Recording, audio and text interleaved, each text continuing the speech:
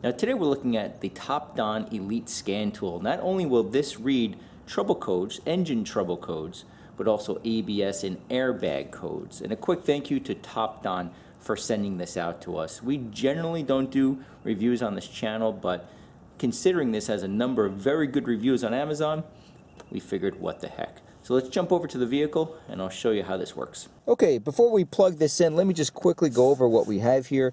Not only can it read and clear trouble codes, it can also read and clear ABS and airbag codes. Trouble codes would be your mass airflow sensor, oxygen sensor, NOx sensor, coolant temperature sensor. It can read it, clear it, and then turn off the malfunction indicator lamp. That's the check engine light. So it does all of that.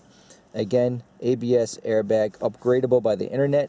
And for those of you that live in a state that's incredibly strict with emissions, New York, New Jersey, California, I'll talk more about this readiness monitor status. Very, very important. Now the first step is just turning the ignition key to the on position. No need to start the vehicle, just turn it to the on position. Now looking underneath the dashboard, you have a connector. Now it's the same size for all 1996 and later vehicles. So what you do, you have the end of the scan tool, which still has this cover on it, okay, and then I'll plug it in to this port. Now this is what you're going to see. You have scan. Now the scan option, this is for your ABS and the airbag system only. Okay, so if you're, let me get a symbol here. If the ABS light is on or the airbag light is on, this is the menu you want to go into. Just to show you what this looks like. I don't have a trouble code for ABS or an airbag, but just to show you what this looks like. This being a Honda, I just chose Honda. It's going to scan it. If I scroll down to read trouble codes, this is where you would see any codes that you may have. In this case, it should be blank, no DTCs. As you can see, so if I click OK, we're out of this. And this is to go back. If we check the airbag system, again, OK.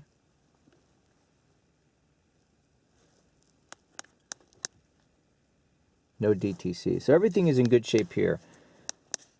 Now let me show you on how to check the check engine light. Okay, so that's OBD2 diagnose. So we go down to this. So again, this is if this guy is on your vehicle. Okay, so you go into this and it does a scan. Again, I don't have any trouble codes, but I'll show you where you would find all of this information. And also some other nice features with this scan tool. Again, this is something that you can really go overboard with the amount of information you can get on this. So, the first option, read codes. The vehicle has no fault codes. If you had anything here, oxygen sensor, mass airflow sensor, idle air control valve, NOx sensor, all of that would be listed here. And then if you wanted to erase the codes, you go into erase codes, and that's it. Now, this is very important for anyone out there that lives in a state that's incredibly strict with emissions. If you ever disconnect your battery, if you ever erase trouble codes, what happens is it resets a bunch of different monitors inside your vehicle. So you have misfire, fuel system, comprehensive component monitor. All of these are okay. Now, when we get down to catalyst monitor, incomplete. That's a strike against this vehicle. Now, every state is different, but I can tell you, for example, in New York, if you have more than one incomplete system for any vehicle after the model year 2000, that would fail. It would fail the emissions. You would not pass the emissions, period. And you still pay the fee, which is $37 in New York, and it's once a year you have to get it done. So they're very strict. But evap system, incomplete. Oxygen sensor, incomplete. What happened in this case is I just did a starter replacement. I disconnected the battery, and when you do that, all of these systems are reset. EGR, again, oxygen sensor, heater, monitor, incomplete. Now what would happen is you have to drive the vehicle a good 80 miles, maybe 70 miles, highway, local.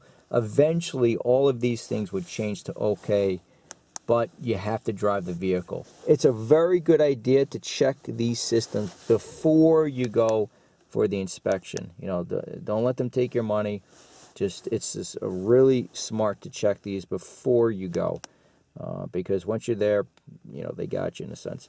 Data stream, this is pretty interesting. This is really well beyond and above what most of you will get into, but this will show things such as the engine coolant temperature. If we keep on going here, intake manifold absolute pressure, 99 kilopascals. RPMs, that's because the vehicle is off right now. You can do an O2 sensor test, onboard monitoring, evap system test. This is really a leak test, which it passed. And yeah, so I mean, you can do a lot of stuff. This is also pretty cool. Down here, if you go to help, you could put in any trouble code and it will tell you what it is essentially. So for example, if you put P0100, mass or volume airflow A circuit. So not only that though, you can check for body codes. In other words, P is your trouble codes they have essentially with the engine, but you can also check body codes, which is B. You can really go crazy on instead of, you know, a lot of us will get a code and then go on Google and see what that code is. You can just punch it in here and it tells you what's going on immediately. So really a lot of nice features, and like I said earlier, very good reviews on Amazon, and I think you'll be happy with it.